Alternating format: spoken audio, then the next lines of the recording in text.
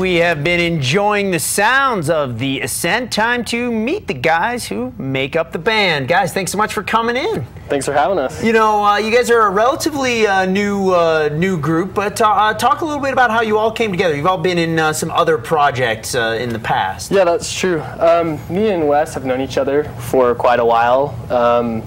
We played together a couple times when I was like 16, and I don't know, that's how we first got to know each other.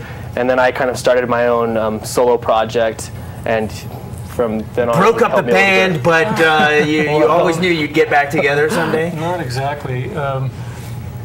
I had been in a lot of different bands off and on, and I was, you know, kind of doing my thing while Clint was doing his thing, and he did a solo album called Better Late Than Never, and when he finished it, he brought over a copy for me to listen to, and I was blown away by it. I just, it was so original that it made me really want to play with Clint, and but then, you know, life gets in the way, and we kind of, it was like almost 3 years from that time till when we actually finally did get together. And so this how long have you guys been playing together now? Just a few months, since November is when we started. And already you've managed to put enough songs together for an EP. Tell me about that. Yeah, our first EP has 6 songs on it. I feel like it's really good. It's definitely it shows that we're still like finding our sound. But we've had like a good response on MySpace and Facebook from people that heard it. That's right. What's it called?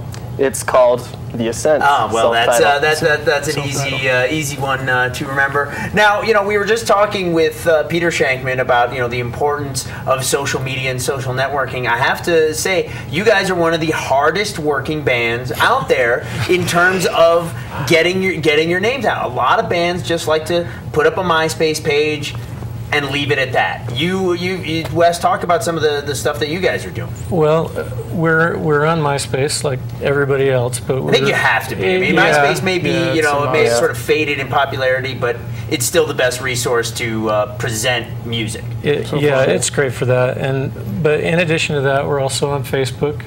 We're also on a site called Reverb Nation, which is one that we really like because it has lots of back-end tools for for the bands to find out who their audience is, and they have charts and things like that, so you can kind of see how you're doing.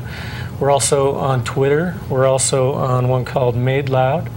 Made Loud is one of the few sites that allow you to post music and charge for downloads without taking a huge chunk out of it for themselves.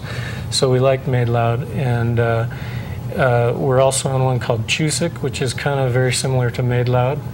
And are you finding that it's bringing in more people, and more people are finding your music and are responding? Yeah, like he said in the interview, people, any way someone wants to find what they're looking for, you better be, you know, doing it that way, or they're not going to find you. So we're trying to put ourselves out everywhere we can.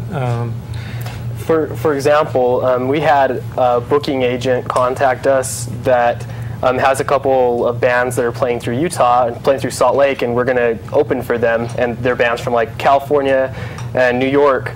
And the only reason he found us is because of the social networking on MySpace, I think is how he found us.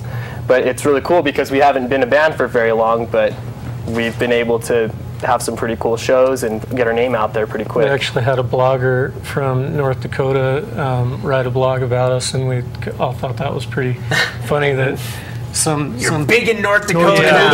That's great. But is that going to be something that maybe, you know, if you guys go out on tour, you would sort of go where your audience is? You sort of know now in advance where people are listening to you? The Reverb Nation that I was talking about, that's exactly the kind of tools that you have. You know your demographic, you know what cities they live in, so you can really focus in on your audience, and it's marvelous having all this technology available to be able to find our audience. So not to you know, maybe create more competition, but other bands, you know, if you're watching this show, get on it, guys. You know, you can't just hope that the world is going to be out there and find you. You gotta do a little work and push it and find the right people. And that's exactly what happened. You know, you sent me a note. And sent me another note and more notes and sent me more music and finally I broke down, and I'm really happy you guys are here. So any chance people are going to see you here in Utah playing live somewhere soon? Absolutely, all the time. Where's the next gig? The next one is on Saturday. We'll be playing at New Song Underground. You mentioned you had Burn Orange on. Mm-hmm. We're going to be playing with them. We're also playing with a good friend of mine, Philip Linford, who has a band called It Is This Big. And this guy is a tremendous guitar player. This is a show not to miss. Okay, fantastic. And if people do want to follow you online, just search for The Assent. The Assent. We've tried to make it easy. So myspace.com/The Assent, reverbnation.com/The Assent. If you're on Twitter, we are The Assent on Twitter. So the only hard part is it's spelled with 2 S's, not like A-S-C. Yes. It's to agree as opposed to climb. But it's perfect double meaning for a band from Utah. It's great, yeah. All right. Guys, we're going to hear one more song. What are we going to hear? It's called Clarity. Okay, fantastic. This is The Assent. We'll hear more from them in just a little bit, so don't go anywhere.